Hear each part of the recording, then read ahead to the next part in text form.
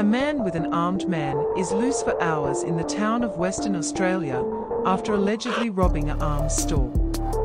The police are looking for man entering Busselton weapon shop with pistol and closing rifle and ammunition with long-sleeved rifle at 8.50 on Thursday. It is claimed that the man threatened the store's staff before escaping from a silver Holden Commodore wagon with 2 firearms, including rifle.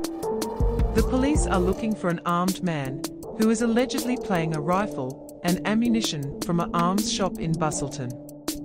The police, who gave an emergency warning, said that the man was accepted as armed and dangerous and should not be approached. The defendant was described as 2,530 years old and under a lid between the stock structure. He was wearing white shirt and a dark long-sleeve shirt with layer on black shorts. The alleged robbery came to Perth School the day after a rifle firing and statewide pressure was announced on firearms.